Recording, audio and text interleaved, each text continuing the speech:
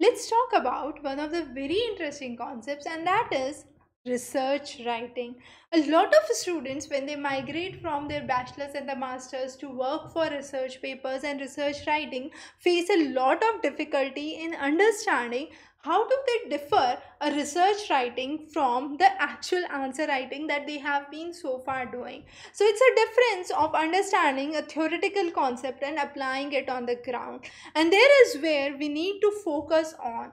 So our theme for today would be understanding how to identify whether this is a answer writing question or a research problem, and whether it is a right research problem to move forward for. So when we focus on research questions, our questions should be much more specific. They should be highly focused, the scope should be well defined, and they should be very relevant to the recent society and the developments associated to those. Now focusing on answer writing is very simple. When we say answer writing, we usually talk about a simple way of writing where we understand that you are not producing something original. It is given in most of the textbooks or the study materials that you are going through, and you are only trying to jot those down. But in the case of research writing, this is not the scenario, and usually answer writing has a very broad spectrum or a broad scope that is being witnessed. So what happens with the answer writing as we move forward? So moving forward with understanding the answer writing is interesting. It's generally applicable to a smaller segment of the population. Now there are certain case examples that we would understand. We would take one example from science, another from social science, and one from engineering to understand the process of life changing understanding at a very initial go. So what we are trying to take here are three different examples. As I said, the first example is from the field of science. So from the field of science, we can say an answer writing question would be, describe the structure of COVID virus. So it's a kind of simple answer writing question. It's not related to a research. We would understand in a while how research questions are formulated, and they are much more reproducible, much more feasible, and much more applicable. A question from a social science for answer writing would be, how do you suggest the ways to improve the healthcare infrastructure of any country in light of the COVID pandemic that is there? Now this is a simple answer writing question. The next is a question from the background of engineering. I could lay out a simple question saying what is the difference between a Ambu bag versus a ventilator, and that would be a simple answer writing question for engineering. Now we have all these three questions in mind before we proceed to the next segment, that is research writing. We have clearly understood what is actually the meaning of answer writing at one point of time. When it comes to research writing, it is very specific. You have a well defined scope. The ideas are original, they are relevant to the society, they are much more applicable, and an impact of that has to be seen for the generations. So a focused work is something which is a prerequisite for a research writing.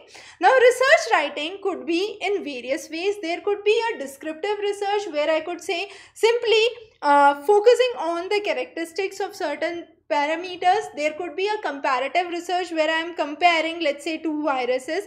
There could be a correlational research where I am trying to find out the relationship or impact of one on another. There could be a exploratory research where I am trying to find out the major factors which affect certain thing and the role that it plays in curbing certain scenarios, or there could be a kind of effective action plan that could be laid down. So there could be various kinds of research that could lay forward, but when we focus on the research writing, we usually talk about understanding the impact. So coming back to the same examples that we had discussed before with the case of answer writing, now with the same examples we would understand how these could be converted into research question. So let's take the question from the science where we said in answer writing it was simply understanding the structure of COVID virus.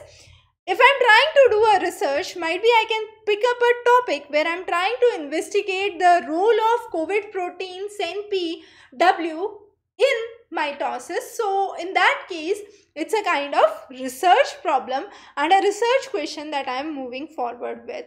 Similarly, from the fields of social sciences, we took out a problem, suggest the ways to improve the healthcare setup of any country in light of COVID-19 pandemic. When it comes to a research problem, I can say the idea is, the research question here is to investigate the role of economic disparities in COVID-19 outcome in the various ethnic minorities across the globe. Again, if I'm not able to do the studies across globe at a huge scale, at a mega scale, I can narrow down my study and I can say I can do the study of economic disparities in COVID-19 outcome in the various tribes of India. If I'm not able to do all the tribes of India, or I cannot do the studies across the tribe of India, I can further squeeze down my area of study and I can say in the tribes of a given state or certain few tribes. So it depends. You have to clearly define your scope. So the scope, as we said, should be very well defined when you are trying to write a research paper. It should not be open-ended that you are suggesting ways how to improve the healthcare system or how to check the development in that case. The next was a question from engineering where we said we were trying to understand the difference between Ambu bag versus a ventilator, and that was a simple answer writing question. But when it comes to a research question, we can say how can we develop a new ventilator system using locally sourced motors and sensors. So in that case, this would be an engineering problem that would be revealed. So the idea here is to understand that when you are framing a research question, it should be precise. Whatever scope you are trying to give, you can have a global scope, as we said in the case of ethnicities across the globe, or we could say the tribes of India or tribes of a state. You have to well define your scope. You can keep the scope at your convenience, the area of research at your convenience, but whatever area of research you are covering, you have to well define and cover that carefully. Also, the research should be feasible, it should be reproducible. That means if I am doing a similar study with similar parameters in region A, it could be well replicated to region B with changes.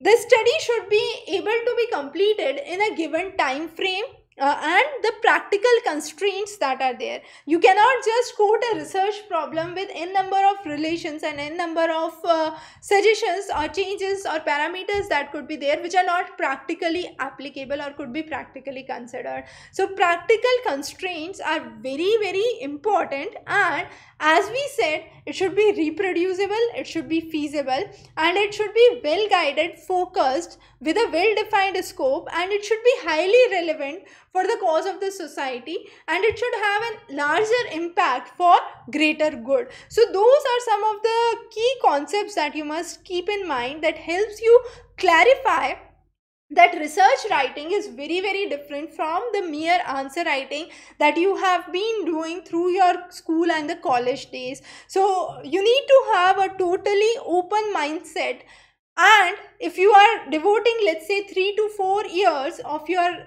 study on research, you have to devote at least 6 months to 1 year on the literature review or the prior work done in the same field, and this prior work done in the same field would be a way that would help you understand how to proceed further and give you a guidance or a right path to follow. So we would be coming up with many more interesting ways to help you write good research papers. A lot of students have been confused and worried about understanding and writing a good research paper. So we are always there for you. If you need any recommendations, any help, any suggestions, feel free to post in the comment box below, and we'll be happy to provide responses to those. Have a wonderful day ahead.